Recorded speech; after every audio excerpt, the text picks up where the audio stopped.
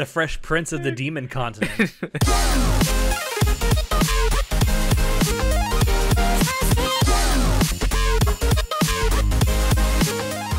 Hello everyone and welcome to Anime Club After Dark, the podcast that delves into all things anime, manga, and otaku culture related. I'm your host Alex, but you can call me Senpai, and joining me tonight I have our czar of source material, John. I know what you're going to say. It's too early for this. No, actually, I'm feeling fine. I don't know what you're talking about. I wanted to feel like Joseph Joestar there for a second. Your next line is... I mean, I'm always tired. Everyone knows this. We always record right when I wake up. Fair enough. Yes, it's true. We typically do. It's very rare anymore when we record, especially when it's you, me, and Natai, that it's not shortly after you wake up. But anyway, tonight you and I have gotten together to talk about part 2 of Mushoku Tensei, one of the best anime of 2021. In fact, it's so damn good, we gave it Anime of the Year. I mean, good? I'm very surprised at how well Mushoku Tensei did, honestly speaking. Like, because when I remember when we were watching the preview for it, it was kind of like, what did Show say? The animation was held together by like duct tape and string. Yeah, that was exactly what Show said during our preview episode where we talked about this. And to be fair, the PV did not do the show justice at all. Like, it did not give you any sense of what the show itself was going to be about, especially how good the animation turned out being. Well, I mean, I knew what the show was going to be about, so I knew it was going to be a good story at least, but I'm glad that but you admit though that PV left a lot to be desired in terms of its animation. Oh yeah, like it definitely didn't look like it was going to be as good as it is. And you're someone who's read you've read the original source material, the web novel. Yeah. You haven't read the light novel, which is what they're actually basing this adaptation on. No, I haven't read it. I think you have a general idea of where the story is going. And like you said, you said it to us during that preview episode. It's like, wow, I this is a pretty decent story, but God, they look like they're gonna fucking butcher this adaptation. Thank God we were proven wrong. I mean, I always hope they don't butcher any adaptation, right? I mean, I always hope for the best. But let's actually get into the meat and potatoes of this thing. So this is actually our second spoiler cast we've done for Mushoku Tensei. If you haven't gone and watched or listened to our part 1 of our spoiler cast for Mushoku Tensei, I highly recommend that, where we talk about the first 11 episodes of this adaptation. It was a split core adaptation. The second half, which was originally set to premiere in July of 2021, was delayed to October, the fall season. At the time, it was said it was due to quote-unquote various circumstances. We still to this day have never been explained what those circumstances were. I'm just going to go ahead and say it was probably the coof. And we were graced with 4 OPs throughout this half season. That was amazing. And something else I definitely want to talk about is like these OPs, right? It's so unique in terms of anime OPs because you don't just cut away to this like AMV style, really fast animation showcasing characters and settings and action sequences. You actually get these vignettes there's actual storytelling going on in the background. And it's something we talked about in the first part, and I fucking love it so fucking much. Yeah, it's really fun to see, like, so they don't usually talk during these opening sequences while they play the music, and the music was so similar for all the OPs that I didn't even notice there was like 4 different versions, to be honest. And they all have the word song in their title. The first one that we hear in this second half is called The Awakening Song. The second one is called The Inheritance Song. The third one is called The Prayer Song, and the fourth one is called A Distant Child Guard Song. Yeah, I definitely didn't know. I kind of, no, they sound the same to me. I didn't really notice. But yeah, the opening sequences. Because you were paying attention to what was going on, though. Yeah, because there's actual, like, because at the beginning I thought it was just going to be like, oh, it's just a silent montage where it introduces, like, oh, this is the characters doing stuff, right? But there are some sequences where there's audio, and yeah, it's just an introduction into the area that they're in, and paying attention to it is just, I wouldn't say it was integral to the story, like, oh, this opening, you had to pay attention, you know? Like, it was just nice, right? It's a little bit of flavor for the world. Like, we're watching them explore cities or doing whatever they're doing that day, and it feels like we're there. Like, we're supposed to, like, have a sense of disbelief and kind of see that we're there, like, eagle eye view over the character, but it's just nice to see the towns. It was great. It was a great excuse for them to show off some great background art too, especially like with the establishing shots that you see during those OP sequences. Oh God, some of it was so beautiful. Yeah.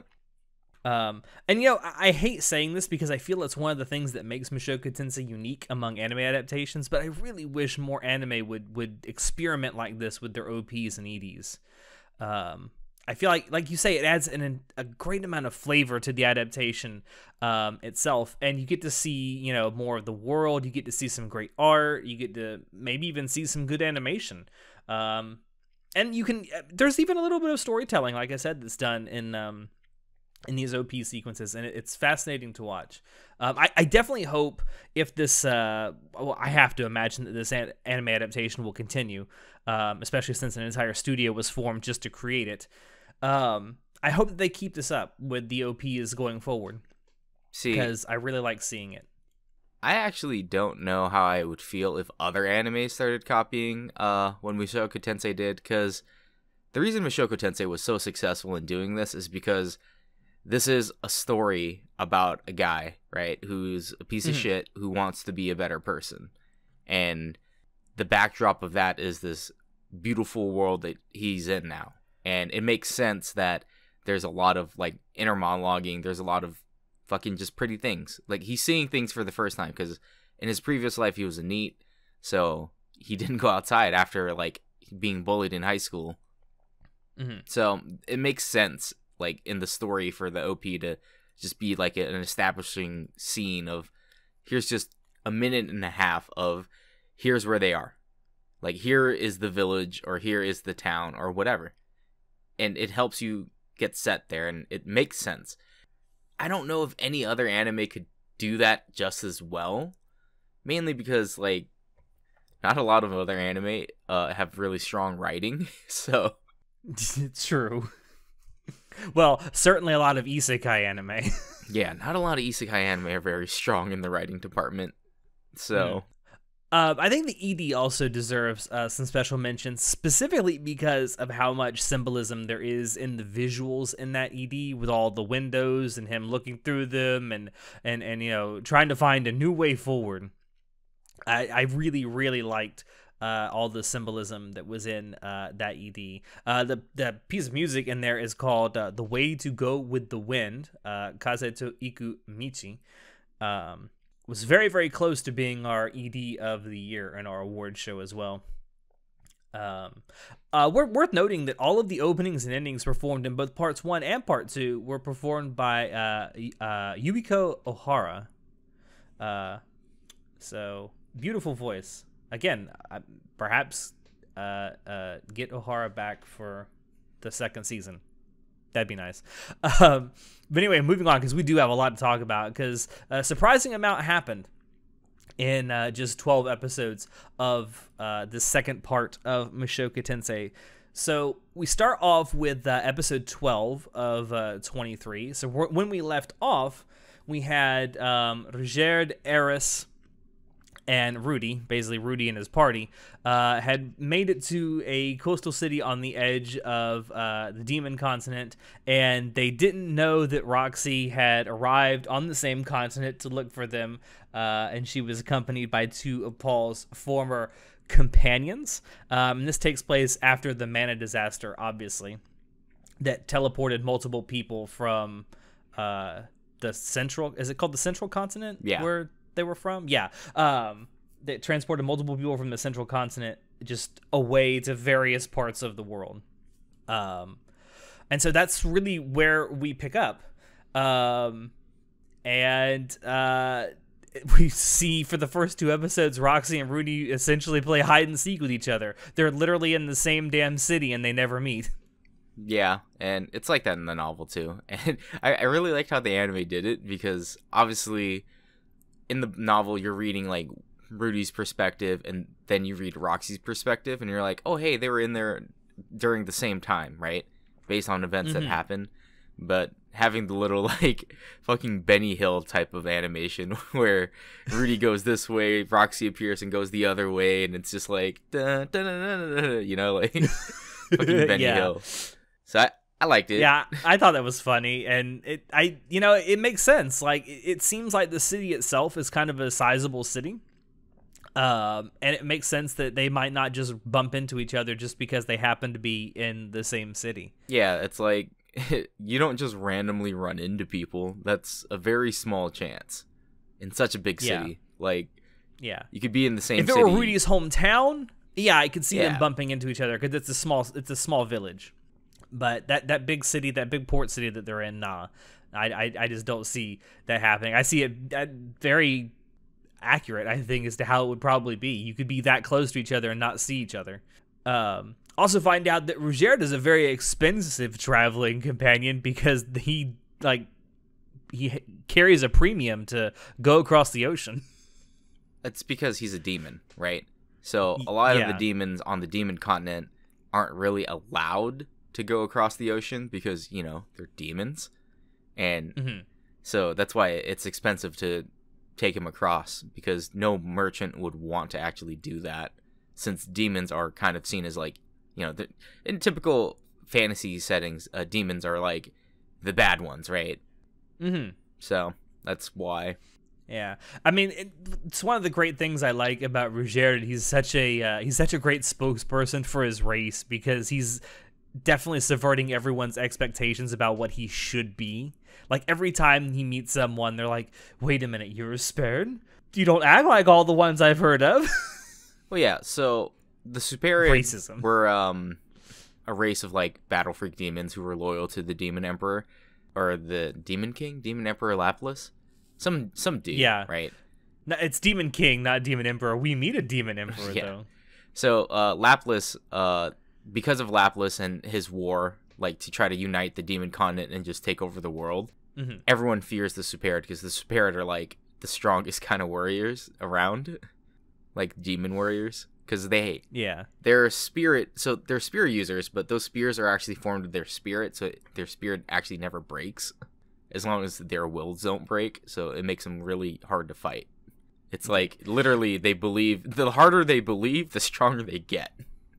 Man, if only that worked that way in real life. Yeah, I know. We also get a reappearance of the Man God. This dude, can he be trusted? Who knows? I like how he just appears and appears and reappears like Q from fucking Star Trek, just to tell him, hey, go do this, and something might happen. I'm not gonna tell you what. He tells him to go buy his food in a very specific place, and he does this, and he stumbles upon literally the best character in this entire show. I'm gonna butcher this name, by the way. Demon Emperor Kishirisu. It's not too bad of I love pronunciation. Her.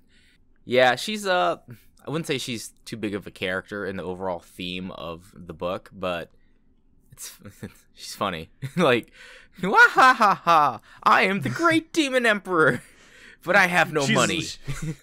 She's literally Satanya. I don't know if she's literally Satanya. Also, I love her character design. Don't judge me. Yeah, fucking lowly man. And in meeting her, Rudy gets a demon eye. Yeah, which comes in handy. Yeah, so Demon Emperor Kishirika is the Emperor of Magic Eyes or some shit, or the Demon of Magic Eyes, which is like super powerful because you can have a magic eye to do like a bunch of stuff, right? But the problem is that, so Rudy is not, I would say, your typical OPMC, right? He gets the demon eye, but he can't control it very well because it siphons a lot of mana to use it, and there's like a lot of processing power. So it's kind of that isekai, or not isekai, the fantasy trope of like, to control magic you have to be pretty smart. So it's another way to hint that Rudy's not too smart still. Like, he may be smart in the context of like compared to like a peasant, but compared to like magic users who are book studying and shit like that, he's not too smart. And he's also smart in the sense that, like, he's a middle-aged man in a child's body. So obviously he has a certain amount higher intelligence than your average child. Yeah, so, but it's just a little showcase of, like, yeah, he may have a demon eye, but he's not too smart. Because he can't control it He doesn't properly. know exactly how to use it. That's one of the things I like about how Rudy is portrayed. Like, yeah, he's portrayed as being OP in this world, but he has to, like, work hard to use his OP-ness. That came out sounding really, his OP-ness, get it? Anyway, his powers, he actually has to sit down and focus and learn how to use these powers. He's not just given these powers and immediately knows how to use them. Rimuru. That's because Rimuru has the Great Sage. That's okay, fair enough. I mean, maybe if Rudy had a Great Sage, he might be able to use these powers out the gate too. Yeah, but right when he gets the demon eye, he's like, all right, Eris, we'll fight. And this is kind of an important thing. This is actually the first time he's ever beaten Eris in a sword fight. Mm-hmm. So it was a bigger event in the novel than it was in the anime, but it signifies his growth. It's like one of the checkpoints, you know, like he was finally able to beat Eris without using like completely just, he would be able to beat her if he used magic and like what he did with like Paul and stuff, like where he turned the ground into mud. Mm-hmm. But he's never been able to actually just beat her with just sword skills, even though technically he used magic with his demon eye, so it wasn't just sword skills. Yeah. So after all this happens, on his way back to his party, Rudy ends up bumping into someone who he accidentally saves his life using the demon eye by pushing him out of the way of a falling pot. And you find out later that he may have a way to get them across the ocean. Yeah, so this guy, go ahead. Hitogami is the one who is like, or the man god is like, hey, go do this thing and it might help you on your journey, right? So he's very suspicious, right?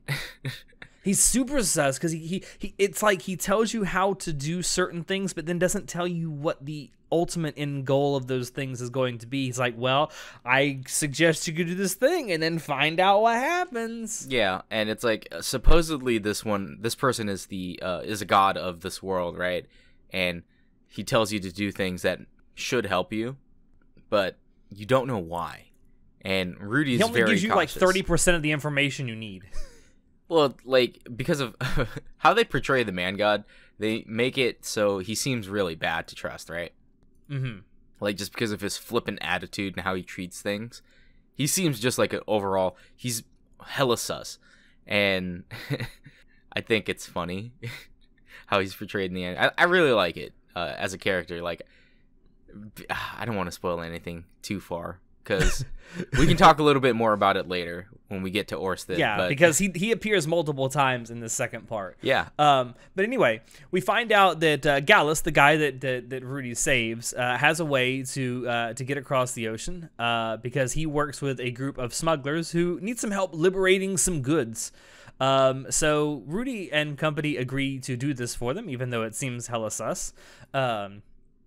And they finally get to Zantport.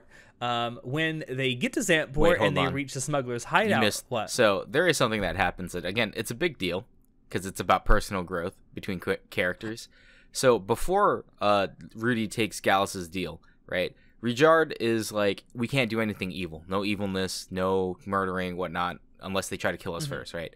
That's his whole deal as a Supard. Yeah, the only thing you kill people for is in self-defense. So because of this, Rudy was like, yeah, we could definitely pay. The only way he could think of to get Rijard over the demon continent was to sell his staff, the one that Eris gave him for his birthday, right? And he actually is about to custom made. Yeah, a custom made staff, and he's gonna go sell it, right? He wakes up in the middle of the night and he's gonna go sell it at the market, and Rijard stops him, right? And Rijard's like, what are you fucking doing? Like, why are you going to sell that? And he's like, because I can't think of any other options. And it's a really impactful scene because then Rougier finally says, like, you can trust us, you know, you can rely on us. And Rudy's like, I know that, and I do trust you, but there's no other way that we can get you there with us. because I'm not abandoning you. So then Rugierd sees that, and he finally like goes and not how do I want to phrase this? He finally says like he gives some leeway to like how he wants to the slaver deal, because he was like, Yeah. Rugierd was like, I can overlook a little bit of evil now, and it's a big piece of character development for Rugierd and Rudy. Just you missed that. I had to talk a little bit about that before they and then obviously they go to the smuggler, like, all right, we'll pay you the money, smuggle Rugierd across. Me and Eris are gonna ride the boat. Yeah, and then we'll do whatever job you want for us once we get there. Yeah. And so they get to this hideout, right? And they find out that the goods, quote unquote, that they're supposed to be liberating are actual children being held captive. And that's not good. Yeah. Human trafficking is not good, boys and girls. So it turns out that I knew that the smugglers were obviously bad people, right? Like, obviously, like they're smugglers. Yeah. They couldn't have been good people. So it's pretty crazy that Rugierd sat in the prison for, I think it was like a week or something after they got there, before they could even get Rugierd out. And he just sat there, and he didn't murder everyone. Yeah. Like, instantly murder everyone like he would have normally. And he could have. Yeah, of course he could have. He's a Superid. And again, that shows his growth as a character. Rugierd is a very big part of Rudy's experiences on the Demon Continent. Like, quite obviously, he's the guardian protecting the party and stuff, but it's nice to see the characters that in Mushoku Tensei, like the side characters, they make up a lot of the world as well. And that's what I really like. Because Rugierd was the main focus with the Demon Continent arc, and you know how he wants to clear the Superid name and basically give back to the world because of all the evil that the Superid did, right? He wants to repent. Yeah. And it's just insane that he stopped being so hot-headed and just like straight up murdering people, and he thought about consequences that happened to other people because of his how much he respects and cares for Rudy. Because he didn't want Rudy to like, obviously he wants to murder these smugglers for kidnapping kids and beating them and stuff. And he's sat in there hearing this, just like not murderizing at all, which is nuts. Yeah, for an entire week. That's crazy, dude. It's crazy good growth for Rugierd. It is. We'll go back to it multiple times. It goes down to how well the characters are written in this story. And then that brings into like, so then when Rudy goes and releases Rugierd or gets Rugierd like is obviously like he's about to blow, but Rudy's like thinking, well, we can't fight all of them, we're gonna cause a scene. Like, he's kind of like, we can just turn a blind eye. You know, we've already turned a blind eye for so long. We can do just a little bit more. But then deep down inside, he knows it's fucking wrong. So then he's like, he finally decides, you know what? Fuck it. Like, it's more important to save the kids than it is to like keep my hands clean. So then he lets Rugierd loose and they kill everyone. Yeah. I also like how they get all the way out and then the kids are like, wait a minute, the dog. Oh, yeah. And Rudy's like, God damn it. I guess I'll go back. Yeah. And then that's how he ends up getting captured by the Beastmen. So Rudy ends up getting captured, and the Beastmen take him prisoner and take them back to their village. And that gets us to the second major arc, I guess, for this half season, and that's Doldia Village, where Rudy gets in prison for a little over a week. At some point, he gets one thing I want to mention is I love when they do come back and he's in the prison. He starts describing it as an apartment, a rent-free apartment. Which, if you think about it, every prison cell is a rent-free apartment. Yeah. The thing I was most excited for during this part was the how are they going to handle the geese scene. So in the book, it's described that he's laying down on his side like a Buddha statue, like the one in Thailand, that big Buddha statue where he's laying on his side. So he's laying like that naked, and he greets geese like, welcome, newbie, to the prison. And I'm just like, I hope they keep that in there. I really do. I hope that he's laying down on his side and he's just like, welcome. And I was not disappointed. Fucking hilarious.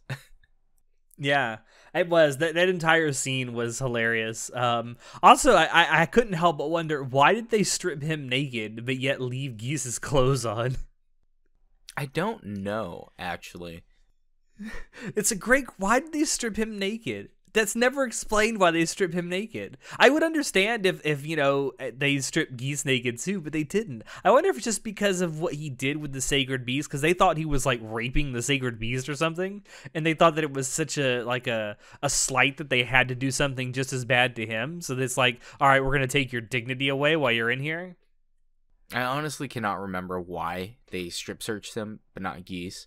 But I kind of felt like that may have been something that had been explained in the source material and just left out of the anime, but maybe not. I don't know.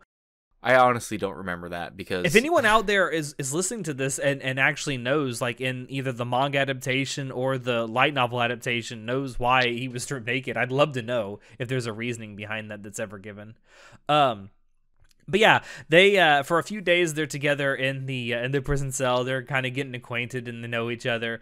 And then the village itself is attacked by the same group of smugglers trying to kidnap more of the beast children. And Gallus reveals himself to be the head of the smuggling ring. Who would have fucking figured that out? A little slow on the uptake there, Rudy. But yeah, that it's pretty brutal, that scene, because you're seeing like people just getting stabbed right through the fucking heart. That's pretty brutal. But then, you know, Rudy and Geese escape, and they take down some of these attacking smugglers, but they're not able to take down Gallus. He's apparently a pretty damn good fighter. And when Rudy himself realizes that he probably can't defeat him on his own, he considers letting him escape. And he has this inner monologue while this is happening, and it shows, it's very telling about how far that he's come so far in his journey, but yet he still has so far to go, because he keeps like internally wanting to go back to how he was and just saying, fuck the world, I'm just gonna go my own way and not worry about anything else. But then there's this voice inside him saying, no, this isn't right, you got to stand up and do something. Yeah, and especially since, like, he's been in prison for a week now, right? And he was being treated very poorly by the Beast people. So, like, why should you care? Like, why should you care that they're being even attacked? Who cares? They treat you like shit, and they kind of deserve it, right? And that's just, like, his old personality creeping through of, like, take the easy route out and this and that, you know? Yeah. And it's so telling that we keep going back to this. It's like, you know, as much as he may have changed in some ways, he still has this temptation to just slip back into how he was every so often, especially when struggles like this come up. But the Sacred Beast himself arrives to help, and then the Sacred Beast, Rudy and Geese, are able to defeat Gallus in a wonderfully animated fight scene. And then we find out that Eris and Rigerd weren't coming to save his ass because they were actually busy helping these same beast people wipe out the rest of the smuggling ring. Actually, what happened in the beginning was, so Gallus actually explains this a little bit. He monologues a little bit about it. So Eris and Rigerd were pissed that Rudy got kidnapped, right? And Gallus was like, oh man, it was those beastmen. So then he tricked Eris and Rigerd into like fighting the beastmen. Like I think it was the village chief originally went to go find the kids, right, in the city when they split up, and it was his group that find Eris and Rigerd, and they like fight each other, but off screen, like they were doing that. And once they fought, though, the village chief was like, "Give us back our kids," and Rigerd's like, "Give us back Rudy," right? And then he's like, "Wait, who the fuck's Rudy? I don't know who that is." And then Eris and Rigerd learn the truth, like, oh, this is actually a smuggling ring, this and that. And so then Gallus actually put this plan together where it's like, well, I knew Eris and Rigerd they were strong, so I was going to use them as a distraction, right? So while they were fighting the Doldeans and like trying to fight the rest of the camp, Gallus was going to go raid the main village. Like, it was all part of his plan. He's very conniving. Sasuke. Yeah. He's a very... all according to Keikaku, except the part where, you know, you get defeated. Well, he doesn't think he'd be defeated because he's I don't think he was a sword king. I don't remember what level he is, but he learns the North God style. And North God style is like it's a very unpredictable, like attack and defense. It's like a Drunken Master style in Kung Fu. You know, if you've ever watched any old Kung Fu movies, like the reason it works so well is because like you can't tell what's a feint and what's an attack. And Northgard style is very similar to that, where you fight and adapt while you're fighting, where it's kind of just like you do whatever. It's a very good counter to people who only know form and stuff. So that's why Gallus is super good at fighting, because he's in the Northgard style. It's a very unpredictable fighting style. All right, and then at the very end of this episode, we actually get like a little vignette going back to Fatoa, where Eris's grandfather ends up taking the blame for the situation that happened in the city after the mana disaster. He gets stripped of his position and has his head cut off. So this would have been a lot more impactful if, remember how I said Eris's grandfather had a little bit bigger of a role to play in Rudy's life and stuff. And yeah, and you said in our first part of this that was kind of left out a lot in the anime. Yeah, they definitely didn't pursue it, and that's a shame because it's a really good flavor text. And you know, this scene where his grandfather, yeah, it would be his grandfather as well, gets executed would be a lot more impactful. A lot more, because again, yeah, the whole like he was the first one to accept Rudy into the family, and once that opens up, like the rest of Eris's family opens up to Rudy, and he finally feels like he belongs instead of just being a stranger in this house. It's a big deal for his personal growth. So this is a bigger, impactful thing for Rudy and company, and I'm sad that they didn't include that, but I get why. Like, again, overall, it doesn't mean jack shit's the big plot of the story, but it's just good flavor text, damn it. At this time, I mean, really, what you're seeing as an anime watcher, you're just seeing that the natural consequences, quote unquote, of what's happened away from the main characters. Yeah, and also it's also showing you that the world isn't revolving around what's happening with the main characters either. Like, the world is moving on. Stuff is happening away from our main characters. Well, this also showcases there's a little bit of political intrigue splattered throughout. We'll definitely see more of that in the next season. Just a tiny smidge more, but I figured that we would, because we're getting like these nice little snippets of it, and we're seeing like, you know, schemes and stuff being initiated, and I feel like there's some political maneuvering is going to start going on behind the scenes. Well, the reason why Eris's grandfather gets executed in the first place isn't just because he was blamed for it. The reason he was blamed, right, is because that noble that wanted to kidnap Eris in the beginning. That's the noble that set up Eris's grandfather, because he was trying his best to help everyone out, which in turn didn't help anyone out, because, you know, you're spread too thin. And instead of focusing on trying to save like the stronger people, like the nobles and stuff and their families, he was trying to help save everyone and help find his family, right? And that made it so the people were not happy with what was happening. And that noble that originally wanted to buy Eris, his plan was to like kill the grandfather and then take over and marry Eris. So yeah. And again, you're right. I think with more time and more, you know, screen time given to the grandfather, I feel like this could have been a way more impactful scene. As it stands, though, really the only thing you think, or at least that I thought as a watcher of the anime, solely an anime watcher, was that Eris is going to be pissed. Yeah, I mean, her fucking short temper is going to flare up, and she's probably going to destroy the entire kingdom. Who knows? Yeah. Then after all this, we find out that Rudy and his party are going to be forced to stay in Doltia Village for the next 3 months due to it being the rainy season, and things just don't go in or out during the rainy season. So they're pretty much holed up there for, you know, the next 90 days or so until the rainy season ends. This provides a lot of chance for some character building with Eris. We get to see her take on somewhat of a mentor role for some of the Beast Children, and that was cool. It wasn't just cool, man. So again, the side characters and their character development really make it great, right? So Eris, as we remember in the very beginning, was, you know, your haughty Ojo-chan, didn't want to fucking study, didn't want to do this, didn't want to do that, right? Pretty much your typical tsundere. Yeah, your typical tsundere, like, spoiled princess.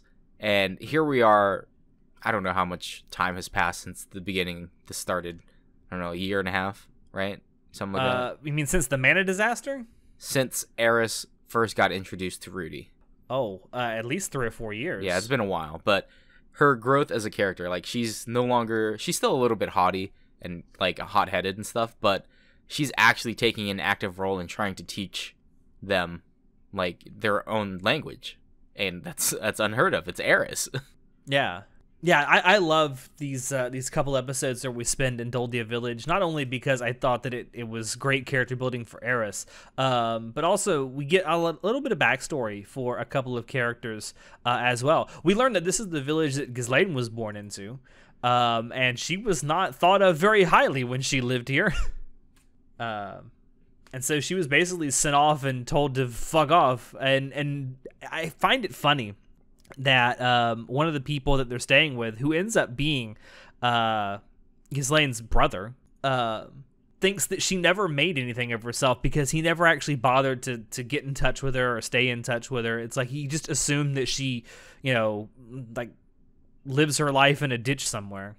Yeah, so the thing is, Ghislaine was also, just like her brother, the village chief, they were supposed to protect the sacred beast, but Ghislaine was lazy. She didn't want to learn how to fight and stuff, like properly train with the sword. And because of that, they had a falling out because she's like, I kind of just want to live my life like a free person, right? And obviously we know the Ghislaine that we know is not the version that he knows, the village chief knows. And it's pretty crazy to see a little bit of her, like, this is how she used to be versus this is how she is now. Like, she's actively taking a role in trying to learn math and reading. She actually learned magic. Like, it's crazy. And again, this is a more flavor text for the little world, for all the side characters, and it's beautiful. Beautiful thing. There's a conversation that happens in this episode between is it Guess? Is that how you say his name? Not the village chief, but the Ghislaine's brother. I have zero idea how to pronounce it. I think it's pronounced Guess. It's spelled Gyes, so I'm assuming that's how it's meant to be pronounced. But anyway, he's having a conversation with Rudy about, is that really what she's like? Talking about Ghislaine. Is like, is that really what she's like? Like, I just can't imagine that. And Rudy, in 2 simple words, sums up the entire theme of Mushoku Tensei. People change. Yeah. And it's such a simple thing to say, but it hits him so hard. He can't imagine that this person that he grew up with and he thought that he knew is someone so different now that she's grown up. Well, because again, she's a wild child, didn't want to do shit. Fucks off so much that she gets kicked out of the fucking village. I like how when Rudy starts explaining all this stuff about Ghislaine, their immediate reaction is like, "You fucking liar." You lie as you breathe.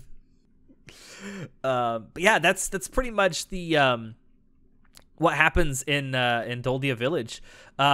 We get some nice other scenes with Eris and the kids as well. And also, like, when the rainy season ends and they actually do go off, we see Geese, who apparently was still locked up for some reason. He actually just jumps into the wagon with them. It's never explained why he was actually in the jail cell, was it? He's just so Geese is kind of just a traveling adventurer, and apparently he was he tried to cheat some beastmen at like a dice game or something. And oh yeah, I remember that now. Yeah, it was a dice game. Why did they keep him locked up though after he helped them liberate their own village? I don't understand. I don't know. That's not explained very much. It's kind of just a thing. But anyway, they continue their journey, and they are going to the capital city of Milis, which is Milicion. When they get there, Geese parts ways with the group, and when that happened, I was immediately wondering, like, who is this guy? I feel like there's going to be more to this down the road, and there was. Yeah, and he says something like, hey, once you get to Milicion, maybe you should head to the tavern at this time. Mm-hmm. And it's like, who the fuck are you, Geese? Yeah, it's, when he first said that, my immediate reaction was, this is the man god manifesting in the real world. Right? It seems like he's an apostle of the man god or something, yeah. Yeah. That was my initial reaction, and I'm still convinced that maybe he does have some connection in some, strange way with the man god. Maybe in the same way that Rudy does, where he just tells him to do certain things and he does it and shit happens. But once they actually get there and they find a room, Rudy tells his party, hey, we're going to have a day off. And then they all go do their separate things. And Rudy notices what appears to be a kidnapping. And of course, you know, being Rudy, he's going to go help this person. I also like that he has to talk himself into helping this kidnapped person as well. But he does it, and the kidnappers are, in fact, led by his father, Paul. Dun, dun, dun. Who would have guessed? Actually, I wouldn't have guessed, dude. That was actually kind of a shocking thing to me when he shows up and he's Paul. Yeah, like, why is Paul part of this bandit group now? What the fuck? Yeah. But then they there is actually a small fight that takes place, which again is very, very well animated. But they end up going to the local inn or tavern or whatever you want to call it. And Paul explains to Rudy that their home village was caught in the same mana disaster that they were. And, you know, people were teleported all over the place. And he's spent the last year and a half trying to track down the missing village members and his own family. Okay, well, prior to that, Rudy's going off about what's happened since he was teleported with Eris and stuff, right? And he's just he's making it sound like a grand adventure. Yeah, he's just having like a ball of a time. Like, oh my god, you won't believe what the fuck we did, man. We went to the Demon Continent and that shit was crazy. Like, we met this guy, he helped us out, but also like he's hella scary and I'm trying to clear his name and also like this crazy shit. So he doesn't know that what happened at home was like, or the mana disaster happened everywhere. Like, that was never I guess it was never implied or anything, right? We assumed that the mana disaster only happened where Eris's family was, like, whatever, I fucking forget the kingdom name, but we assume Roa. Fitaroa? Yeah, I mean the region is called Fitaroa, but the city itself is called Roa. Yeah, so we assume that the mana disaster only happened in Fitaroa, but it actually happened all over the world. Mm-hmm. And Paul simultaneously. Yeah, and Paul is like, why the fuck were you playing around? Like, what's wrong with you? Must be fucking nice, huh? You got to finally be on a play date with your little miss. Like, what the fuck? And like, it's super fucked up to say, right? Like, you finally meet your son after how many fucking years after your family was like torn apart, and the first thing you say is like, the first thing you do is yell at him for fucking spending his time surviving. Like, you didn't understand his point of view. And obviously, because Paul's been through a lot, right? Because we don't know what happened to Paul. All we know that the village got caught up in it too, and he hasn't seen anyone in the family either, right? So this is a very... We also see that he started very heavily drinking. Yeah, he's obviously like a fucking shell of his former self because he's all fucked up now, stubby beard and messy, right? And yeah, this is like kind of the main focal theme, I would say, of this second half, and the most important thing.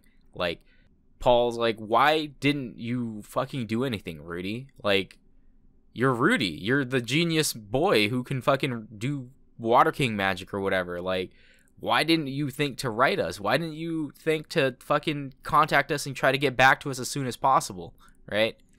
And... yeah, he asked that question, right? He literally asked Rudy that question, like, why didn't you write? And then Rudy has no immediate answer to it. Like, there's like at least 5 seconds of silence where he looks down and he has no answer to this question besides, I didn't think about it. Yeah, and it's because Rudy himself he was scared, but at the same time, it was like a game to him, right? It was an adventure. Because it was something new, and it was like, well, that's crazy. I'm isekai'd in a world, but he was in a peaceful village, but now he's actually, like, shit hit the fan, and he's got to survive and, you know, relearn his RPG skills and whatnot. And for him, he didn't really take it seriously because he didn't think that, because they were able to survive relatively easy, because they ran into Rigerd, and obviously Eris is pretty strong of a sword fighter too, that it wasn't too big of a deal. And he legitimately did not think about it. Because why would he, right? Exactly. And this ends up triggering a big fight, like an actual physical fight between Rudy and Paul. Yeah, and Rudy again, beats kind of fucked up. Rudy, first of all, Rudy beats the shit out of Paul, man. But yeah, I mean, again, kind of a fucked up thing to do when you're a father and you meet your son after being away for so long, and then you just get into a big fight. It just kind of shows how far that Paul has fallen, because Paul beforehand, before all this happened, probably wouldn't have done anything like this. I mean, he may have asked a silly question like, why didn't you write? But it wouldn't have escalated into a big physical fight. Yeah, so Paul slugs Rudy because Rudy starts getting mouthy, right? Because Rudy is like, why are you blaming me for all of this, Paul? Like, look at This you. uppity child Must needs be to be put in his place. Yeah, he's like, it must be fucking nice to be. You're thinking about looking for mom. Why are you surrounded by beautiful women then? You fucking philanderer. Like, you gonna cheat on mom again?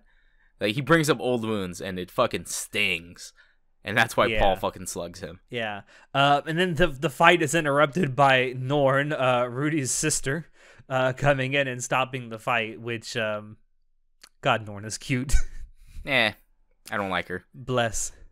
Wow, fuck you. Listen, there's reasons I don't like her. You'll find out later. And this triggers a bunch of flashbacks to Rudy's past life, and he just, again, like he did in his past life, runs away from his problems instead of meeting them head on.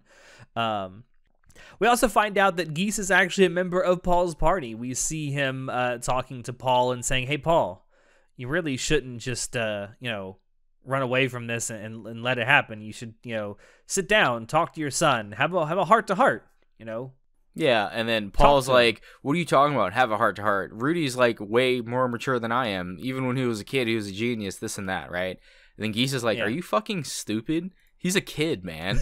And even though we as the viewer know that Rudy is, yes, he's physically a child, but mentally he's older than Paul, you gotta understand that Rudy's emotional growth stopped when he was a NEET, right? When he reclused from society back in high school, right? In high school, yeah.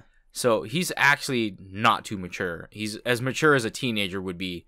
So that's something that I guess some people would probably not think about and be like, oh, what the fuck's wrong with Rudy? Why didn't he do that? Yeah. Anyway, point is because he hasn't actually grown as a person in his previous life. Even though he is his older life, he was physically older than Paul. Emotionally and mentally, he's not that old. He's a teenager at the most, I'd say.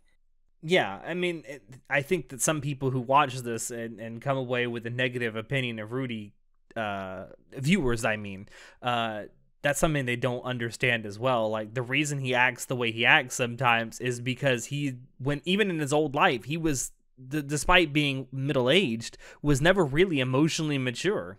Yeah, he ran away from his problems for like 20 years until he died. So yeah, he literally ignored his own parents' funeral. He had to jerk off to lolly porn.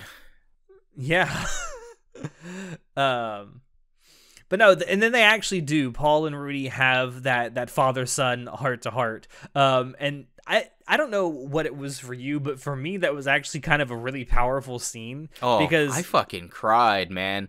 So me too. Let me explain. Listen. So when I read this, go ahead. Yeah. So when I read this in the web novel, I cried because I was just like because it's so much emotional like baggage that Rudy has with this and with Paul, and it's a very moving scene, right? Where Rudy decides to he wants to be a better person. His entire point of trying to come to this world, or his entire raison d'etre was to become a better person in this world, to actually have a second shot. And it was just great emotional growth for Rudy to get all fucked up over this and realize he treated his parents the same way, where when something bad happened, he just ran away from everything and he made them pay for it. And just like when his parents died in the old world, he blamed them. He was like, fucking parents, how could you fucking die at the same time? You're not gonna fucking leave me any money? What's wrong with you? And then you're like, what a piece of fucking shit. You little... So it's a big growth to that. And the way that Rudy feels as a person, and when he thinks about how he treated his prior parents, and he looks at Paul now and he's like, Paul's not even... He's younger than I am, and look at how far he's come. He has a kid and he's been trying his best and he's decrepit and stuff, you know? It's all fucked up. And it is. The most important part was, so when they first meet up again, right? Paul's trying to apologize and stuff, and Rudy's just he doesn't even want to look at Paul in the fucking face, right? He's just staring at the fucking table, not looking at Paul, and just saying whatever. And then the barkeeper is like, son, if you're gonna be talking to your father, maybe you should look at him in the fucking face. And then you look up and Paul's all fucked up in the face because he's he's emotionally torn. It was just, I'm tearing up thinking about it. It's such an impactful scene. Oh my god. And yeah. oh god. It was impactful for me because it reminded me personally of a very similar heart-to-heart I had with my own father when he and I had a falling out when I was a teenager. Yeah, and obviously, like, that's what they were going for, because, again, the whole idea behind this anime was, like, rebuilding yourself as a person and becoming who you want to be and a better person in general. And this is just, it's such a good and powerful scene, and it's very emotional. Like, again, I cried when I read it in the web novel. I cried when I read it in the manga. I fucking cried when I saw it in the anime. And I was like, God damn it. It's gotten to be 3 for 3. It is a very powerful scene, and it's one of the reasons I love the writing in this, because it gets to the heart of like actual human issues like this, like the kind of falling outs that fathers and sons can have, and the proper way to reconcile your differences isn't through that fighting, isn't through the shouting at each other. It's like recognizing that you're actual fucking people that are gonna make mistakes, and that's okay. Yeah, for me, this would be the climax of the second part. Like, everything has been finally, or I would say of the first season as a whole. This is the climax of the arc, because everything has been culminating to this, right? We have Rudy in the beginning, training and growing as a person slowly, right? With his first steps outside the village, and then his being uncomfortable and having to live with strangers, and then teaching her and having to put up with that abuse. Everything has been culminating to this, right? A testament to his character, because he could have ran away and no one would have really blamed him. Like, your father is a piece of shit that slugged you when you came back and blamed you for everything, like for you not trying hard enough. And it's like, God, that was a good scene too with Geese, where Geese explains, like, you weren't born on the demon continent, were you? Like, the demon continent is fucking harsh to live in, even for demons. Like, what makes you think an 8-year-old boy would be able to survive there? Yeah, and Geese is making him confront his own ignorance to that too, and it's done so well. And, side note, man, Paul's party members are such great people, like Geese. Like, we didn't know too much about Geese, but we see that he's a very, like, flippant, lackadaisical guy, just kind of does whatever. But he's also emotionally very strong, right? And he's there for Paul, and he helped Paul find his son. Well, it's like when you first meet him, right, in the Doldia village, he comes off as this fucking moron, but then you realize, wait, this guy actually knows what he's talking about, and he actually is emotionally a very strong, capable person. Well, yeah, because, like, Geese was like, boss, man, why did you leave me in the prison? He was like, oh, I completely forgot you were even there, Geese. And it's like, wait, how did you get out? And he was like, oh, I just got tired of being in there, so I decided to leave. And it's like, wait a second. Just like Rudy could have left at any time, Geese could have left at any time. Yeah. But after this great bit of writing here, Rudy reveals to his father that he's going to start looking for the rest of his family after he's able to escort Eris home. And then this is where Paul lets him know, like, what happened to the Grey Rat? Yeah, the Grey Rat family over in Figueroa. Like, your town's gone, and also you don't own the dukedom or anything anymore, so unfortunate. And also, this guy's dead, and this guy's dead, and, Eris is going to be really pissed. Yeah. Oh. And then Rudy makes a conscious effort to not mention any of that. Well, yeah, because Eris. You don't want to tell her that before you get there. No, yeah, for sure. And Geese also says that he's going to go off and search for the rest of Paul's family as well. So I feel like this won't be the last time we see Geese in this story. I feel like that's going to come back at some point. But then we get something that I can only describe as a breather episode, although I don't know, breather from, I guess, emotional lows. Where we get an episode that's devoted almost entirely to Roxy going back to see her family. I love this episode, by the way. And again, yes, it's a breather episode, because holy fuck, there was a lot of lows in the last, like, fucking episode. So, this is kind of the comic relief that comes right after that, because we can't just constantly be sad the entire time. Doesn't make for great comic relief that's not very funny. It's kind of sad, like, when Roxy goes back home. It's something that we learn about her is that, like, her... Well, we kind of knew it before, but Roxy, the people that Roxy comes from, they're telepathic, but she can't communicate through telepathy. And I love how that's visualized in the show as well, where all she hears are like these crackles and like pops when people try to communicate with her telepathically. Yeah, and it has something to do with her magic is different. So a curse of hers is that she actually is pretty strong. She's very gifted and has a lot of mana, but because of that, her internal mana like doesn't allow external mana to come inside, which is why she can't. The telepathy doesn't work because how it works is that their race sends mana to each other and that they can talk through the mana. Well, Roxy's mana is too strong, so she can't do that, which is super crazy. Yeah. It's been this way ever since she was, a child. And I like that flashback that we get to her childhood where people are trying to talk to her telepathically inside the village, and they're just staring at her like she's a fucking moron. And they don't realize that she can't understand what they're saying to her. And she goes back to her parents, and she feels like that she's bad for some reason because people won't talk to her, even though they're trying to. Well, no, she also feels bad because she just left. She straight up just left, right? And one of the big things, like, she looks at the shelf, and she sees that, first of all, Roxy's parents are fucking super young looking. Like, when everyone in this village is super young looking despite their age. I mean, it's part of their race, like, their race. They always look young. Yeah, but... Yeah, so Roxy looks at the shelf and she sees like her old toys and stuff when she was a little kid, just still there, and her parents obviously like miss her and stuff, and just a little bit nice backstory to Roxy and like why she's even exploring, and you get to learn a little bit about her village.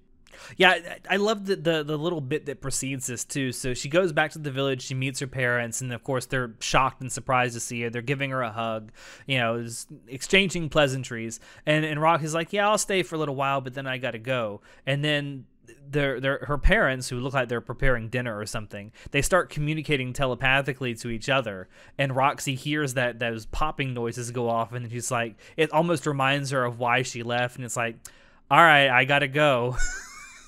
And then that's when she sees the toys there. Yeah, and it's so sad.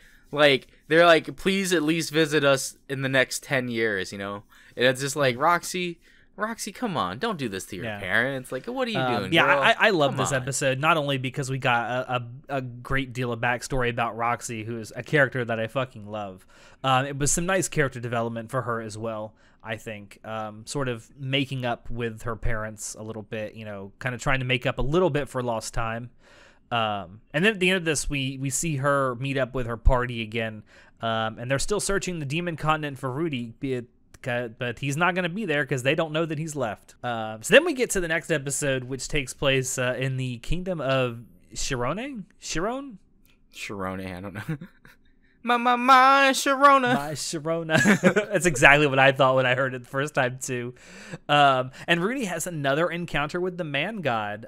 This dude sus as hell at this point. But he gives him very specific instructions on how to reunite with Lilia and Aisha. Although he doesn't at first say that it's going to be Lilia. He just shows him Aisha, who is his half-sister. And so he gives him very, very specific instructions. You have to send a letter, asking for someone that at the palace. Well, the only person he knows at this palace was supposed to be Roxy, who is teaching the prince as an instructor. And so that's what he does. He sends a letter to the palace, and he goes, it's never really explained why he's kind of walking around seeing stuff, but maybe he's just waiting for a response to come back. But he's being followed by Aisha, and then he thinks he's being followed by someone sinister, so he's trying to like dodge and weave around them. And in the pursuit of trying to get away from his pursuer, he ends up causing the very thing that the man god showed him in the vision beforehand. The reason he was wandering around the city was because he remembered the vision that the man god showed him, so he was trying to find that. He was like, he was wandering around aimlessly because of that. That's right. He was trying to find the alleyway or whatever that the vision itself was taking place in, not knowing that him running away from what he thought was a pursuer was going to lead him to the said alleyway. Yeah, the man god works in mysterious ways. Exactly. This is why he's hella sus. Can we really trust him? Is he actually doing this for a good purpose? Who knows? But every single thing he's done has helped Rudy survive, hasn't he? So far. But then after all this happens, he meets Aisha, and then a whole bunch of stuff happens with her, where he does. Oh, and the man god tells him not to reveal who he actually is to her. So he comes up with an elaborate, or not so elaborate, really, alias. Yeah, Rudy Jard or something. Rudjard. And while he's got Aisha in his care, more or less, he gets summoned to the palace, thinking that it is, it's Roxy who has summoned him to the palace. And we find out that no, it was actually the prince that Roxy was training, Pax. He set a trap for Rudy because he wants to lure Roxy back to be with him because he's a sexual harasser. Yeah, Prince Pax is a little piece of shit. He's a little turd. And have you seen him? He's not little. He's fat. Yeah, well, he's just a little. He's a piece of shit. And he drove Roxy away with his sexual harassment. But that's not an important bit. The important bit is that for whatever reason, he's like, well, if I have your favorite pupil here, Roxy's going to come back to me. And it's like, bro, Roxy doesn't even know he fucking exists. Like, what the fuck's wrong with you? How are you going to contact Roxy? You don't even know where she is. Like, this prince is really dumb. Yeah, I like how Rudy even says that to him, and he's like, well, it'll just work out. Yeah, shut up. Stay in the dungeon. But because of this, though, we meet our next kind of new recurring character. Kind of. I don't know. We may see him later. No, we're going to see him later. He's going to be part of the next arc. But it's the third Prince Zenoba. And we learn a little bit about the world again, that he's someone that's called a gifted child. So in this world, some people are born with blessings on top of so not only can you just learn skills and magic and stuff like that, and you can train and get better, right? There's also weird things in the world called blessings.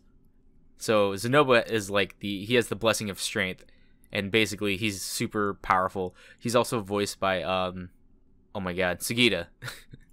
He's voiced by Sugita. And I was just like, oh, that's... In all his Sugita-ness. In all his Sugita-ness. Yeah, so the third Prince Zenoba is like, so we were going through your possessions, and I found this, sculpture. And he's like, where did you get this sculpture?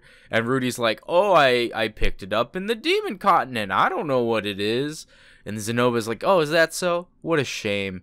Because I fucking love figures. You see this Roxy figure? Look how crafty it is, this and that, And then, Rudy's weeb side comes out, and he's like, how dare you do that to my figure? It was crafted perfectly before. Did you not notice how the mole there represented? And it was just so fucking funny. They have a whole total I weeb love out the moment. way this character is introduced so much. Also, I think this is a great call to all the figure makers out there. You should really be making these figures that Rudy is making in the show. Just saying. That'd be kind of cool, but I don't know. I don't know who owns the IPs I don't know who signed the contract and who owns the merchandising. I have zero idea. I know there are some Mushoku Tensei figures that are already out there, either to order or pre-order at this point. I don't know if any of them have actually been based on the figures that Rudy himself has made in the show. Oh, no. Although I think that would be a great thing to have if anyone out there is listening. And no, the very first figure I remember was an Eris figure that came out back in the day with the light novels launch.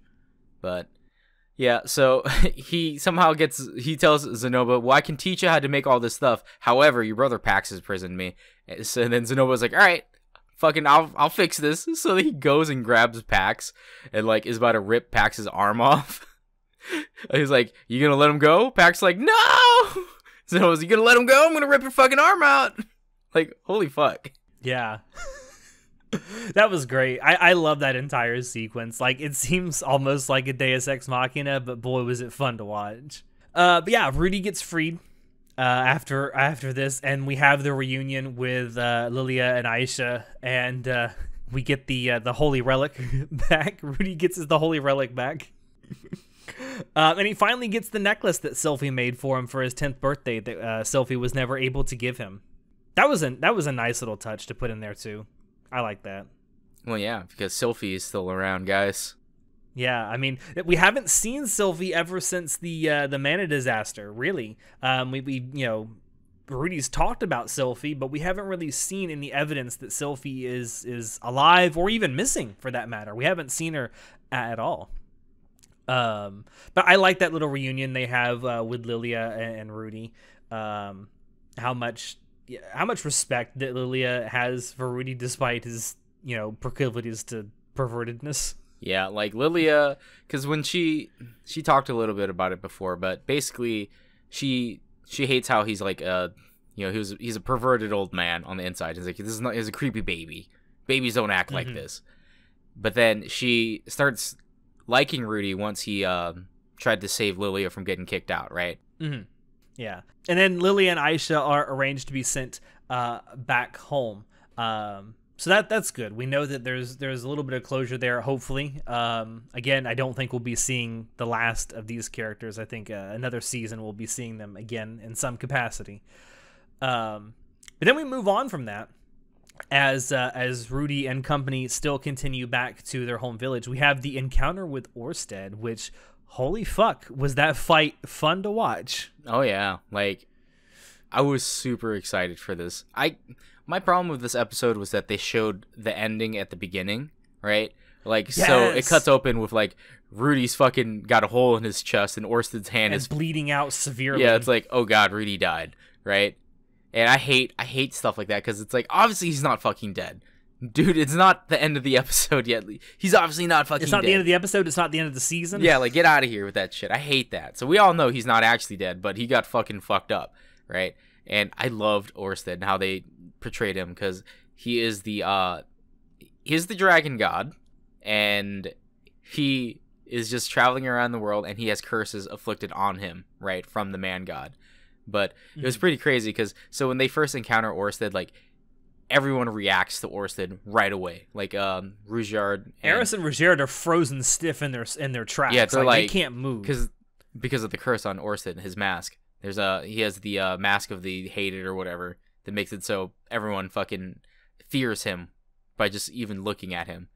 And Rudy's just like, no. Oh, what's wrong, guys? Oh, hey, travelers. Oh, that's weird. And they walk past and they're like, wait a second. I know you two, but who are you? And he's like, oh, me? I'm Rudy. Nice to meet you. And he's like, huh, that's weird. Paul's son? Paul doesn't have a son. He has 2 daughters. And Rudy's like, huh, that's weird. And then they're like, all right, well, see you later. And he's like, yeah, see ya. And then he turns around. And then Orsted's like, oh, by the way, do you know the man god? Because at this point, no one ever talks about the man god, right? No one in any religion. So they've talked about different gods that they have in the world, but they don't have the man god. Because they have like the battle god, the North god, stuff like that. But so then fucking Rudy turns around. Oh yeah, I know the man god. And then immediately, boom. And then immediately Orsted is like gonna go fucking kill him. It's like, wait, what? It turns out that Orsted doesn't like the man god, and I don't know why Rudy would ever fucking like. In this world that you live in, there is no mention of the man god, right? And they kind of skip this a little bit because Rudy does prod a little bit about the man god because he's like, who is the man god and why does he keep trying to fucking get me to do stuff? Like, what is this guy? And I don't hear anything about the man god when they talk about I think it's 7 or the 8 gods or something. Like in the main religion, no one talks about the man god. Yeah. He's just some unknown god. So he's like, that's weird that this god is talking to me and telling me how to do things. Like, oh, weird, right? Because they know about the dragon god. They know about the magic god. I don't remember all the gods, but they know about every other god. And so in what fucking like situation would you just say, oh yeah, I know the man god? What is wrong with you? Fucking idiot, Rudy. And that's why you get a fucking hole pierced in your chest. Yeah, but Rudy does end up quote unquote dying, and he meets the man god again. And as you mentioned, he reveals to Rudy that Orsted is afflicted with multiple curses, including one that makes everyone fear him completely irrationally. But Rudy wasn't affected by it at all. We also find out in this meeting that the man god, for the first time, kind of shows us that he is not all-knowing because there are things about Orsted that he doesn't know. Oh, he can't see Orsted, is what he says. Yeah, so he's not all-knowing. That also kind of implies that he may not be all-powerful either. Well, He is the man god. I said implies. I didn't say that it meant it. It said it. Specifically, it kind of implies that he may not be. This ties into a bunch of other stuff, but yeah, Orsted kills Rudy because Rudy knows who the man god is, and in this world, no one knows the man god. So Orsted goes, I don't know this person. This person knows the man god. This person is an apostle of the man god. So he fucking just kills Rudy. Yeah, but then they have that they have that conversation, the man god and Rudy, again about the value of life, and I like how he's sitting there in his old body with a hole just in his chest, and the way that he greets the man god, the man god's like, hey, how's it going? And he's like, well, I have a hole in my chest. So that kind of sucks. That kind of sucks. But no, so Rudy actually ends up waking up, thinking, I think, originally when he wakes up, the man god actually brought him back to life. But we learn that Orsted's traveling companion, Nanahoshi, convinced Orsted to use healing magic on him to save his life and spare him. And then they just fucked off. And the immediate question I had was why? I know why, but I'll never I'm tell. sure you do. I'm sure you know exactly why, but that left the great question in my heart as to why would you do this? Well, first of all, look at her name. Nanahoshi, 7 stars? Sus, yeah, don't you think? A little sus. She has a Japanese name. Huh? Yeah. Weird, right? Mm-hmm. Well, it's a little sus. I don't know what they're talking about there. But yeah, Rudy also afterwards has a conversation with Rugerd, and lets him know that his curse on him is gradually fading away, which is cool. Yeah, and then Rugerd cries, and it's like, oh, Rugerd, buddy, I feel so bad for you. My baby, come here, my baby. Come here, my bald little baby. And it was like, because the man god tells him, yeah, so the reason why the supered curse to Laplace is actually linked to their hair, so him shaving his head actually helped, like, reduce his curse. Yeah. Which is pretty fucking funny. Like, what? It was that simple. Then we get to the last 2 episodes, which are very heavily emotionally charged. So Rudy finally is able to return to his own home village and to his old home. And it's pretty much burnt out. It's abandoned. It looks like it's very disheveled. And he has a bunch of like flashbacks to his time growing up there in that house, and it's all very sweet. Well, reality finally set in. So at this point, again, we know that supposedly the Mana disaster has happened everywhere, right? But we haven't seen the extent of the damage, right? And this kind of justifies Paul's anger, right? Like, to see all this stuff happen, like, holy fuck, Paul went through a lot. So I can't blame him for being pissed off at Rudy when Rudy comes in fucking, oh yeah, I was having a great adventure. We also know that some amount of time between 1.5 years and 2 years has passed since the time the Mana disaster happened and the time that they get back home to Rudy's old house. Like, it's as far as I can tell, it hasn't been explained, exactly how much time has passed, but it's somewhere between 1.5 years and 2 years that they've been gone. You also find out that many of the cities, at least on the central continent, are still kind of reeling from this disaster. Like, they haven't, and that just kind of begs into question for me, like, how bad is the infrastructure in these places if after almost 2 years you still can't even get on your feet again? Well, you got to understand that even in this world of magic, the continents are large and they still only travel by like horses and ships. Like, how would you be able to, like, let's say you got instantly teleported to Beijing, right? Mm-hmm. And you didn't know anything about Beijing other than Beijing is where Chinese people live, right? But you didn't even know the city you were in is Beijing, right? How would you get back home? No money. And we're assuming a world that doesn't have cell phones, no mail services like that. And I didn't speak the language. And you didn't speak the language. So there's mail services, right? But you don't speak the language. And also, you live in a country hick town. How would you get response back to your town? That's actually a great question. You don't have an address.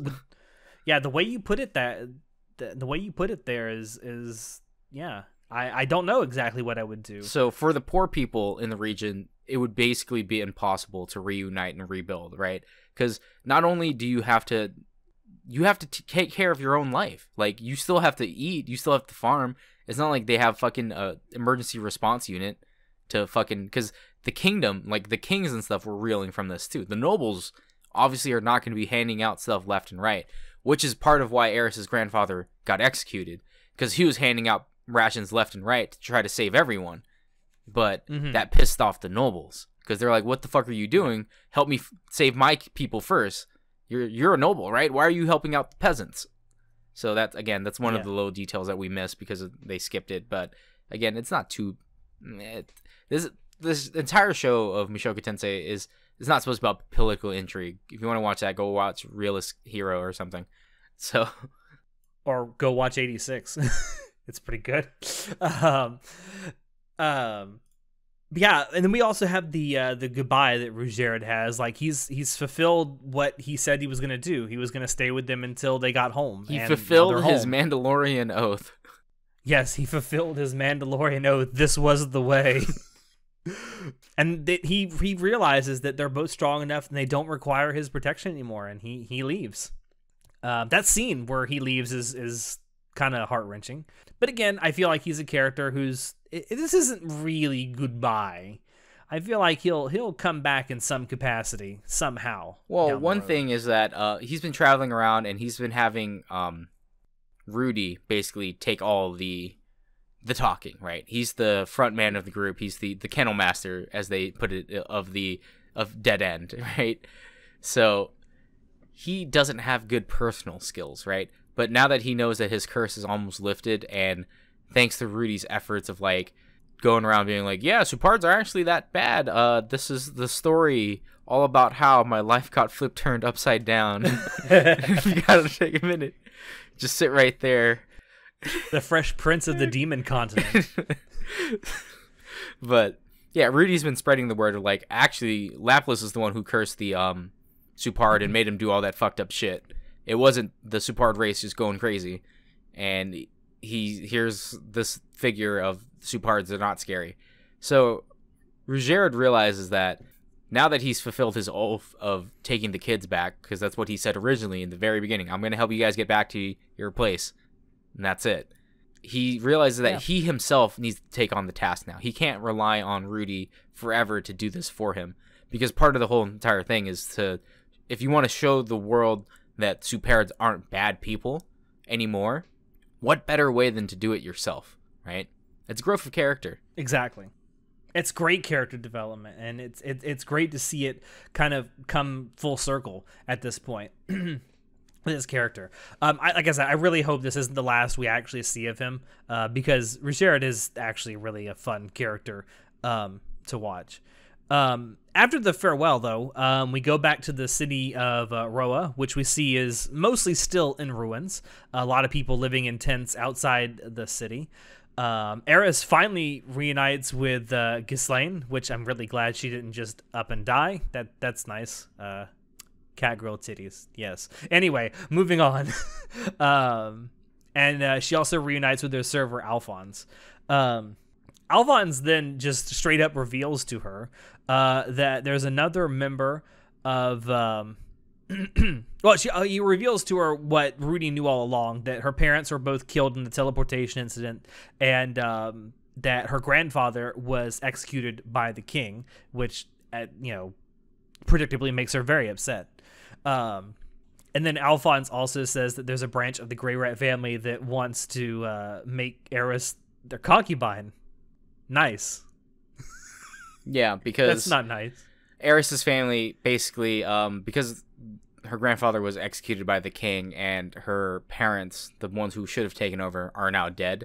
The Grey Rat family household has like fallen now. Like her specific household no longer has any sway, and the only thing she can do, like save face for her family line, is to get married off to that noble.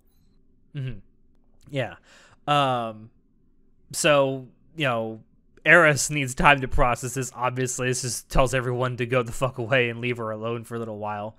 Also, everyone except Alphonse seems to be against this. Rightfully so, I think. Well, because Alphonse explains it, like, as much as he loves serving the Grey Rat family, his loyalty is to the kingdom, right? His loyalty is to his town, and he'll do whatever it takes to help restore the town first. And that's kind of like what Eris's grandfather was doing anyway, right? So he obviously can't voice his disposition or his opposition towards marrying Eris off, because he's like, well, the nobles would really like it and it would really help the town. So I think I'm just letting you know this is what would happen, right? Yeah. So you can kind of call it like a dick move on Alphonse's part, because it's like, what the heck, man? Like, you were supposed to be a servant of the Grey Rat family and this and that, but it's like, it's not. But the problem is, it's not just the Grey Rat family that was affected; it was everyone. And I think Alphonse is right. Like, as much as it fucking sucks, it's like, this is just for the better of everyone in this town. Yeah. We also find out that Sophie has not been found dead. She is still on a list of missing people. However, her location completely remains unknown at this point. So that gives Rudy a bunch of hope that, hey, she might actually still be out there. She just needs to be found. And then later that night, Eris and Rudy do the dirty. Yeah. Finally. So Eris promised that Rudy could do anything to her on his 15th birthday, I believe. I think that was the original and promise. it was coming up. But at this point, Eris is like, she's emotionally all messed up. Like, all her family's dead, essentially. The only person she has left from that would be Rudy. Like, that's kind of related to her, because they're like second cousins. First cousins? I think they might be first cousins. You could make the argument that, you still have Paul, who is distantly related to Eris, but that's not quite the same. Yeah, but like, I meant in her household where she was growing up. Yeah. So she wants to become one with Rudy, because she needs to know that emotionally, like, she needs to know that she still has someone on her side, and that she has a family still. And it's, poor Eris. Poor emotionally fucked up girl. But no, I was talking with Natai about this, and I really wish he could have joined us for this discussion, although it'd probably be about 5 hours long at this point. That, for a series that never once shied away from showing like sex and sexuality for what it really was, the sex scene between Eris and Rudy was quite muted. Because it was more of a symbolic thing as well. Like, there's a lot we're seeing the growth of Eris as a person, and as she's coming into age to become a woman in this world, right? Because she already turned 15, so she's technically an adult already, and Rudy is now technically becoming an adult as well. And this is he's on the cusp of his 15th birthday. Yeah, so it's like, this is the culmination where they're both becoming adults and they have to deal with things like adults. So this was the one thing that Eris could think of to do before she took on her adult roles, because she was like, she didn't freak out and start fucking like fighting people left and right when she found out her parents were dead and her kingdom was gone, and that she has to go get married. She was calm and cool-headed. She's like, just leave me alone for a couple hours. Yeah. She was like, all right, just leave me alone, but like, I'm not going to freak out. Like, I understand that I have duties as someone with royal bloodline or with I just noble need blood. some time by myself to emotionally process what I have been told. Yeah, and it's great growth. It is. And then, like, you almost feel like she comes and does that with Rudy just to feel something besides despair. Kind of. It's more of her confronting her own feelings, right, of inadequacy, because she's always felt like, I can do whatever I want, I can get away with it because Grandpa loves me, right? But then she slowly transforms into like a girl who gets challenged, and she's like, wait, I can do that, fuck you, I can do that. And then she, again, grows as a person and realizes that you can't kind of just be selfish all the time. That'll lead to people fucking dying. And if you were selfish at this point, you're going to forsake everyone in your town. The town that your family promised to protect. Yeah. So, but then after all that happens, Rudy wakes up the next morning, and I love the way he wakes up. He just greets the day, and you don't even hear it from Rudy's voice. You actually hear it from the voice of his old self. It's like, hello, everyone, I'm greeting the day. Yeah, because, it's like, I've been there, man. I know exactly the feeling that you're having right now. He dropped his V card finally, dude. It's been like 50 or... Yeah, he's like 40-something years.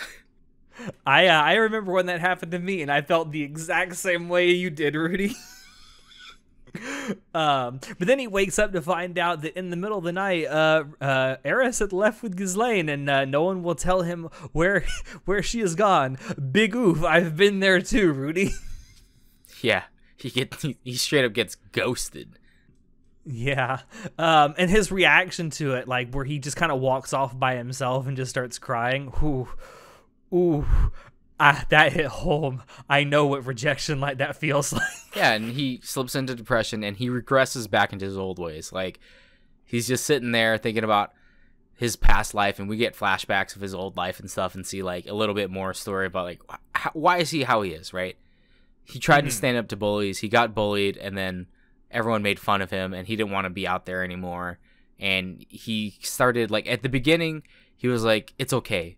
Tomorrow I can take that first step outside, and I can do it, you know? And it just like regresses, and time just keeps passing, right?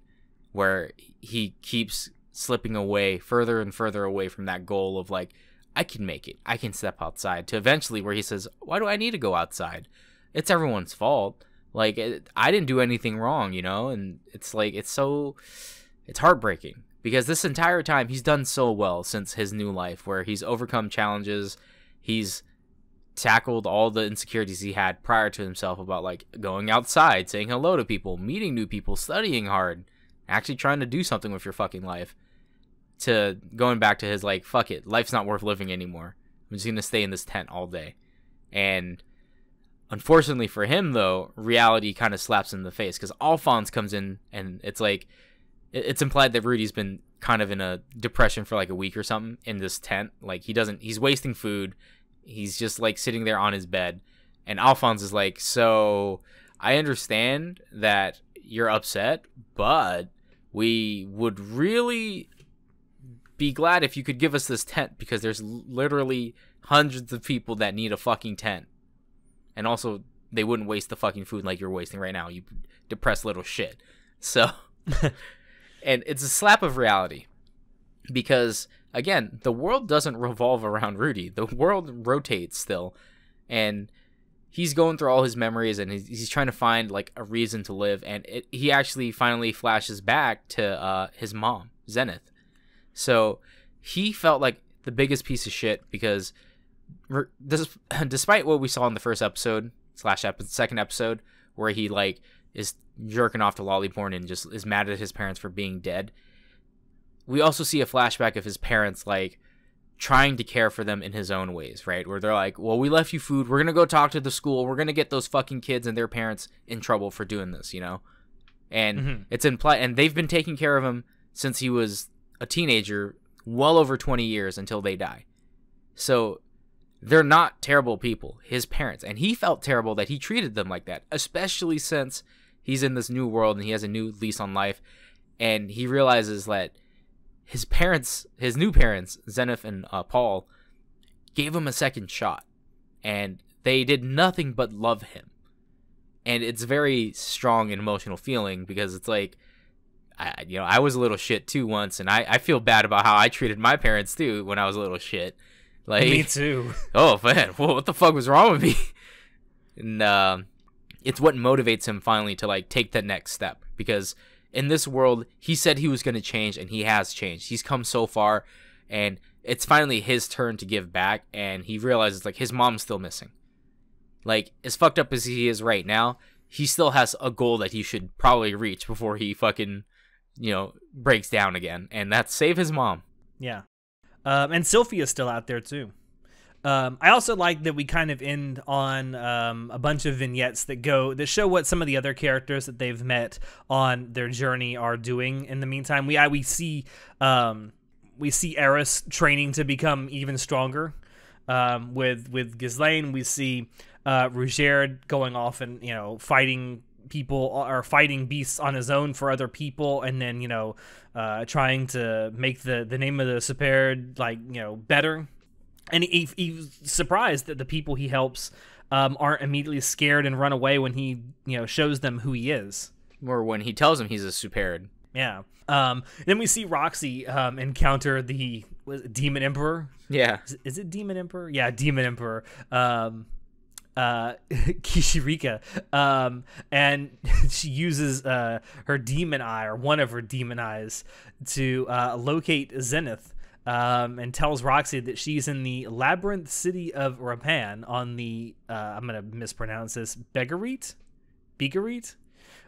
continent, and so that's obviously where the story is progressing, because we see Roxy and her party head off there. We also see Rudy, and that symbolism at the near the very end, where you see Rudy passing his old self in the flashback, like that. The symbolism of that is like, okay, I like where this is going. Like, you finally maybe learned a lesson. Yeah, occasionally you're gonna come up against this temptation to go back to how you were, but ultimately you're going to realize that the good thing to do is overcome how you used to be and just move forward.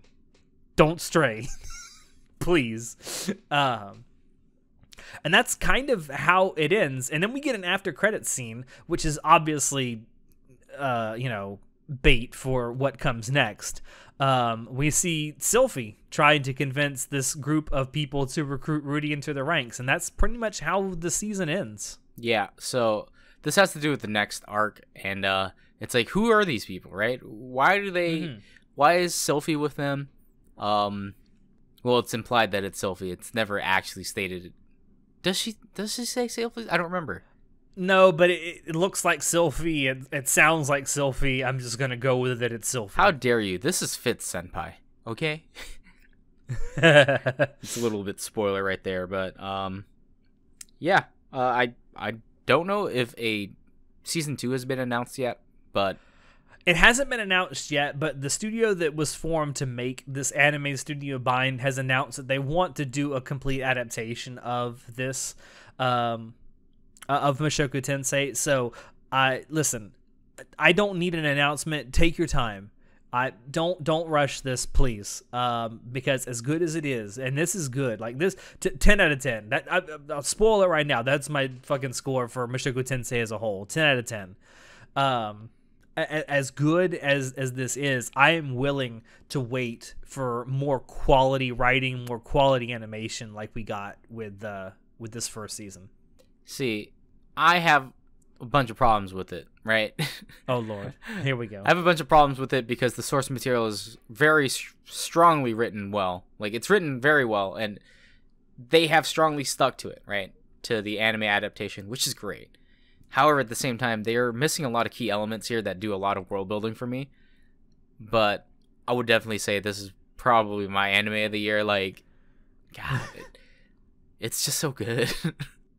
It was certainly our anime of the year in our awards show, and it deserves it. It does so much so well. Like, not only are its parts good, the sum of its parts is also really, really good. And I can't wait for more. I could sit here for the next 2.5-3 hours and analyze some of the stuff that we saw throughout the entire first season, but we've gone over an hour and a half now, and I definitely think it's time to wrap this up, unless you have anything else you want to say about Mushoku Tensei before I wrap it up. I mean, I have a lot to say about Mushoku Tensei, but we definitely don't have another 2.5 hours of time to do that, so... Yeah, and I'm sure you don't want to edit 2.5 hours worth of a podcast. Fucking save me. Maybe at some point we'll do a WTF episode where we actually just go into stuff like this, like an actual WTF spoiler cast, where, you know, we just tell people, hey, only come if you don't care about spoilers. I don't know. It just seems like that'd be a really great way for us to spend 2.5-3 hours talking about this stuff, because there's stuff that I didn't mention that happened in this season that I could talk about, but in the interest of time, I kind of skipped over a couple of things. Anyway, I'm going to end it here. Thank you all for dropping in to listen to us. Check the description below to find links to Anime Club After Dark on Twitch, on social media, on Discord. Check out our merch store as well. There's a bunch of stuff you can buy there. Every purchase you make there really does help us out. With that, I have been your host, Alex, and I will see you next time. Say goodnight, John. Good night.